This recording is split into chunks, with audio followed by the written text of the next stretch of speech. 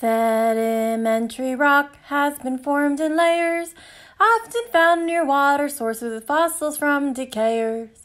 Then there's igneous rock here since Earth was born. Molten lava cooled and hardened, that is how it's formed.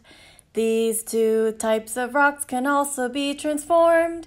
With pressure, heat, and chemicals, metamorphic they'll become.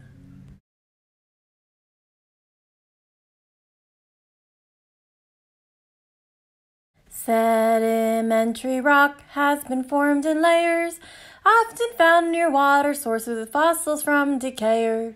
Sedimentary rock has been formed in layers, often found near water sources with fossils from decayers. Sedimentary rock has been formed in layers, often found near water sources with fossils from decayers.